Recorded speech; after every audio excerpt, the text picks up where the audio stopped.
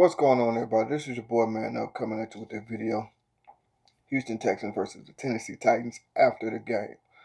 Yes, we lost this game. I did have us predicted to win this game, but we end up losing this game here, 35-14. Now, what I really want to talk about is the Houston Texans stats in this game. That's the number one thing to me that I want to talk about. Of course, we had some starters to sit, but I'm not making no excuses. We lost the game. It is what it is. Now, I know I did have us projected to finish the season 11-5. I'm going to have a giveaway for that Texas mini helmet right there.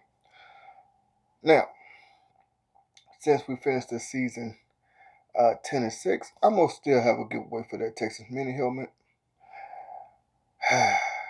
The way I'm going to do it now, I will let you know at the end of this video, so stay tuned.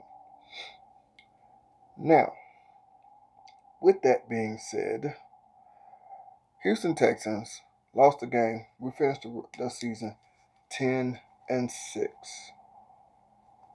which is cool. Not bad. Not bad at all. I know we would like to be better. I know we'd probably like to be in that second or third seed. We wouldn't have got the first seed because of Baltimore. But I know we would like to be up there, and we had chances to do it, but we didn't do it. It is what it is. At least we make the playoffs. Now, with that being said, let me go ahead and get into the stats of this game, because I saw a couple of things that kind of popped out to me. The first stat is A.J. McCarron. He started the game. He was 21 for 36, 225 yards, no touchdowns. He threw one pick. Well, he had no passing touchdown, but he did have a rushing touchdown. And so did Duke Johnson have a rushing touchdown. Now, the stat that really stood out to me is A.J. McCarron rushed for 39 yards. Duke Johnson only 12, but he got a touchdown. Carlos Hyde only 13 yards. That kind of stuck out to me a little bit there. Wondering why our starting running backs, the two guys that played the whole season pretty much, you should say, did not produce like they should. Well, I know you're going to say we sat a lot of people and stuff like that, and that's cool. I know that happened, but it is one of those things to where you got to wonder, you play all season, so why you couldn't produce? Now, another thing that kind of stuck out to me is Kiki QT, he played, but did not really produce much. Now, I know, he probably was on he was on a snap count, I guess you could say, trying to keep him healthy, for the playoffs, because our first opponent is going to be the Buffalo Bills. Buffalo Bills is no slouch. I get into that later. Now, another thing that kind of stood out to me is our defense did not get any sacks in this game.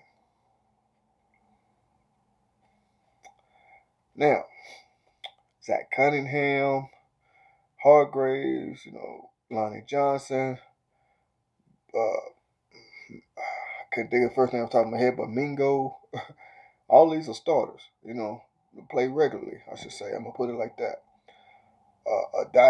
Adai, how you say his name? These are all people that play regularly, I guess you could say. And the reason why this stuck out to me is because, like I said, I know they was on snap count. I know Bill O'Brien was trying to keep players, healthy and fresh. But to me, I'm wondering, what is this going to say for our team in the first playoff game next week? Now, my answer is this. I think they should be fresh, or good enough, I should say, and ready to roll. The reason I'm saying, their bodies didn't take too much of a toll. Some not at all, because, like I said, Watson and Hopkins did not play in this game. It was meaningless to us because Kansas City won earlier, so we was not going to jump up to no third seed. Matter of fact, they got the second seed. So they get the first round bye while New England jumps to the third, and they got to play next weekend as well. So Miami won, they beat New England, which I already knew they were going to be a tough game for New England because New England always struggles against Miami for some odd reason. The Chiefs won. They beat the Oakland Raiders. The Oakland Raiders. Excuse me. So no matter what we did, we wasn't going to go up or down. So it was pointless to play some people. So the reason why I wanted to bring up the stats is this. With this little bit of rest, and it's kind of like a bye for some of the players, with this little bit of rest, that means you should be getting your conditioning good, running on the bikes on the sidelines or whatever it is you got to do. Make sure you try to handle any kind of nagging injuries. You got a little bit of time to relax, get those deep massages in, take your ice bath, all that good stuff, whatever it is that you got to do to try to get your body right. That's the reason why I want to bring up those stats, because as you notice, a lot of key players I did not mention, because as y'all know, y'all seen the game, but didn't play. So they should be ready, because I know Watson was kind of dealing with a back injury. I also heard that he had a sore ankle, so see what happens. Hopkins as well too. He wasn't dealing with a back. He was dealing with a little bit of ankle injury. They gave him some rest. So it's kind of pointless to play our starters. So kind of glad, that we didn't, because it would have been pointless. Now, I am going to go ahead and talk a little bit about the Buffalo Bills. That's our next opponent. First round of the playoffs, wild card. We finished 10-6, so did they. Identical records. So it'll be interesting to see the kind of game plan that Bill O'Brien's going to have for Buffalo's defense. Because Buffalo do got some pretty decent defense, so nobody sleeps on the Buffalo Bills. They ready to play. I know they made the playoffs a few years ago, but they made it because I think it was Cincinnati had lost or something like that. It was some kind of scenario where they can get in and it happened for them. I'll put it like that. But this time, they was already locked into a playoff spot. Just need to wait and see how it was going to all play out. So they got the first wild card spot. Tennessee got the second wild card spot, and ready to rock and roll. So when we do get ready to play Buffalo, which is our next game, what I want to excuse me, sorry about that. What I want to see is what it is that we're going to end up doing against that defense. What kind of play calling Bill O'Brien's going to do. Now, I'm going to go ahead and make a prediction on this game. I'm going to say that our first playoff game, I think we're going to win this game, but I think it's going to be close. I think we're going to win. Trying to throw out a score prediction. It's kind of hard here. Because Buffalo do got some good defense now. So I think we're going to win 20-17. That's my score prediction right there. So with all that being said, let's go ahead and get ready for the Buffalo Bills. That's who we got next. And get ready to play this thing out. We both coming into this thing with identical records at 10-6.